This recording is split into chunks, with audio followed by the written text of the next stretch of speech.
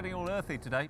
Why? It is Earth Day, so we're getting earthy. And we're focusing on the Earth. That's what we're doing here today. We're talking plastics, we're talking initiatives to limit the amount of plastics we are using. And we're asking you what you are up to as well. How are we doing it? With a number of guests, got a number of special guests joining us.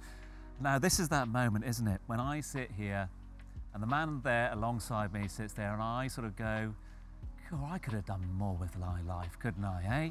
Because whilst, yeah, I get the privilege of sitting on this sofa every night, I haven't rowed across an ocean. But he has. He is, of course, one of the members of the Arabian Ocean rowing team. And since then, he has founded the Plastic Pledge. We're going to find out much more about it all, but it's a warm welcome to Toby Gregory. Tobes, good to see you as always. Lovely to see you. How are you keeping? Very well indeed. Now, you don't need to tell me about your rowing prowess and of course the team's extraordinary achievements, but you might have to tell a few people out there that don't know about it. So tell us about the Arabian Ocean rowing team and what you guys did. Yeah, certainly. So in short, we rowed across the Atlantic Ocean.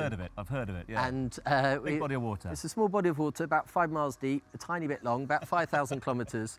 Many years ago, I stumbled across a number of things that led to a journey combined with the UN Environment Programme that meant we made the decision to try and row across the Atlantic Ocean. Wow, we can see it as well over there. So it took us 42 days. As you can see, the boat's not particularly long. It's roughly the size of a car that you probably came here in today.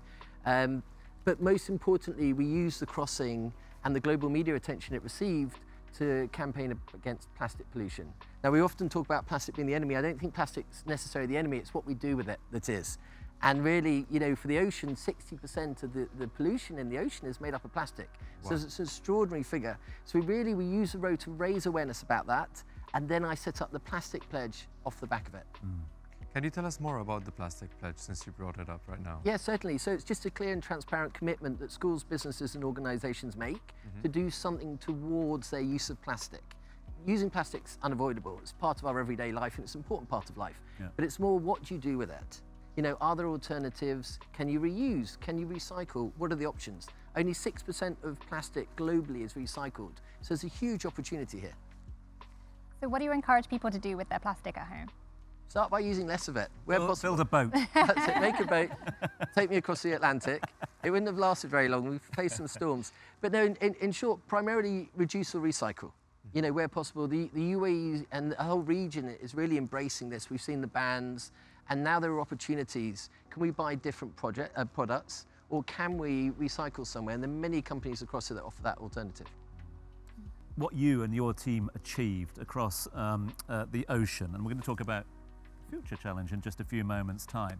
But again, if it comes down to sort of personal choices, I mean, there are those, you could have sat there and just gone, you know what, I'm not going to buy a plastic bag from the supermarket every single day, I'm going to take my own bag. But you went, no, I'm going to put a team together, I'm going to get a sponsorship, I'm going to get this and become an initiative and do something that catches the headlines. Is that what makes people change their opinions to plastics? I think when it comes to behavioural change generally, it's about inspiring. Yeah. You know, you can tell people what to do, but nobody wants to hear that. Yeah. You know, if that worked, there would be no problem. But I think if you inspire, if you look forward, if you provide a solution, if you lead people in that direction, well, they're intrigued, they're engaged. I've got over 60 schools across the UAE, across the region, who want to be part of this project. And that's literally because we rowed across the ocean. So I take the boat there, I talk about our adventure, but then I also talk about what I saw. You know, we saw whales, dolphins, we had sharks, but there was also an awful lot of plastic. So you still have the boat? I've still got the boat, yep. It survived the flood. It was actually pretty useful. I should have charged, taken it to the airport. Well, you've been talking about inspiring, and you know what's also inspiring is how you were non-stop, from rowing across the Atlantic, starting out the Plastic Pledge, and now I know there's another challenge that's coming up. Tell us a little bit more about it. Yeah, indeed. Look, we've had a tremendous response to the Plastic Pledge, but I'm also always looking ahead. You know, what's next? How can we continue to inspire and engage? And the Arctic is one of the most precious places on the planet, and it's changing 6 times faster than the rest of the world. There's also plastic pollution up there. It actually snows plastic now, believe it or not. So as a consequence, we'll be one of the first people in the world to actually take my ocean rowing boat up to the northern part of Norway, set off from there, pointing it north, and heading towards the Arctic. Not just us, but for the first time ever, there'll be a new team, and we'll actually be taking a female on the team. So she'll be the first ever female to row open Arctic waters, which seems rather incredible to me. But this isn't just now about plastic, it's also a wider message. Is this the moment you now tell us that it's Maz? Yes, well, welcome, Maz. I'd love welcome, that. Maz, thanks. That's great, yeah. What do you expect to see out there?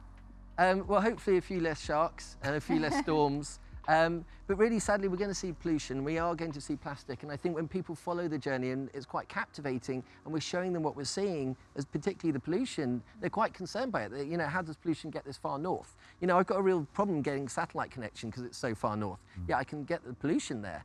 So it's quite extraordinary. The journey itself won't be as long. It will probably take about 25 or 30 days. However, it's fairly treacherous, and there's been an awful lot of planning. The planning started pretty much as soon as I got back from the Atlantic. Yeah, okay. So I just It's a bit cold, isn't it?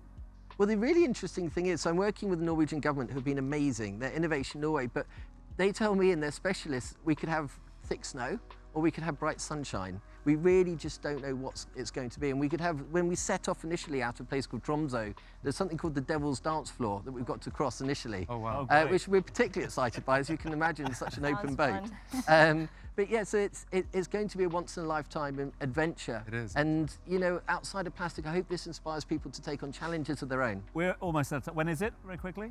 July the 28th. Okay, and people want to find out more about it and follow you? The Plastic Pledge on Instagram or the Arabian Ocean Rowing Team on Instagram. Well, perfect. Thank you so much, Toby. That was very inspiring, and it's great having you with us in the studio. Thank you so much. So now, today's spotlight is on a platform curating impactful, eco-friendly products in Dubai, delivering high-quality solutions to kickstart your green journey. This is Namarta from Shift Eco.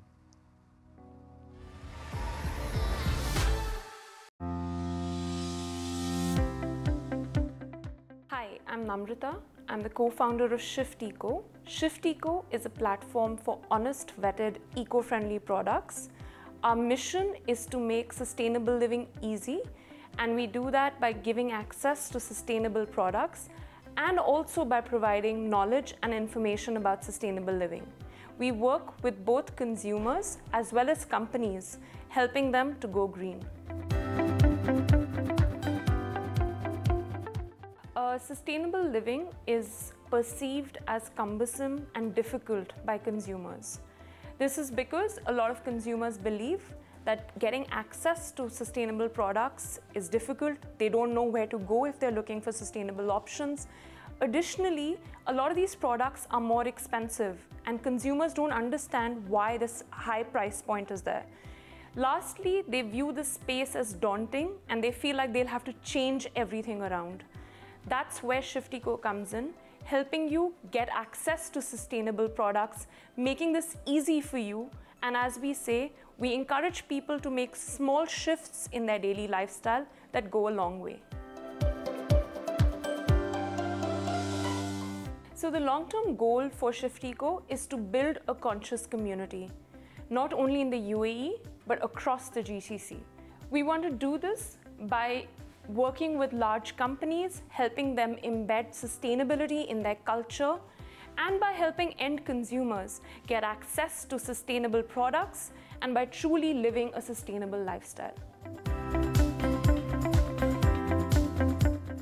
Dubai is a perfect melting pot of cultures. There's a lot to learn from people in Dubai. As a city, it's a very dynamic city. There is a lot of ease of doing business in the UAE, and because it's such a futuristic city, it's a perfect place to work. Dubai means home to me. I absolutely love living in Dubai. Love the fact that it's so proximate to my home country, India, and it feels like home.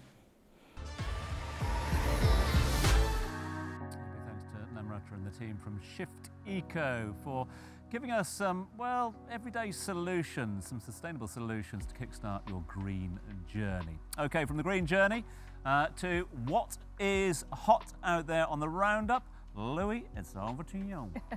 Well, this is exciting for me. I hope you guys find it exciting too. Bloom Spoon is an eco-conscious startup that's based right here in Dubai and has established the world's first plantable cutlery that sprouts seeds once planted. After a meal, users can plant the utensils in damp soil at any angle, with seeds sprouting after 15 to 20 days only. The startup has also created cork grow kits, terracotta grow kits, plantable pencils, and bamboo toothbrushes to contribute to a more sustainable world. Wow. How exciting is this? Would you actually try utensils that would actually end up growing plants? Definitely. You're going to put it in your mouth. Your garden, you know. Literally, you'd have it all over your house. You'd just be planting everything all over every time you have a meal. The pot with a fork in it. But how do you feel about these biodegradable alternatives versus plastic when it comes to cutlery? I mean, I think they're a great solution. From what I understand, they do need to be composted and dealt with in the right way still, so you can't just continue to throw things into the landfill. But, you know, to have that circular economy that I was talking about and things, you know, going back into the land and not ending up as waste in our environment, then it's a great solution. Do we have that here? Do we have a special bin for compostable products, or is it just recyclable? There are some companies that do this, that have composting services, but I think there really needs to be more because, you know, in most buildings there's not an option for that. Hang on, it says here you plant it after every single meal. Yes, because it's single use. I mean, you're going to need acres of ground or something like that, because 3 meals a day, that's like... It's like you just put them everywhere in every single planter box. Before you know it, you're living in a garden full of vegetables. But isn't that exciting? I love it. To a certain extent. You know what? Like, I understand it's great for the environment, but like having it at home everywhere, I mean, you can still use challenging.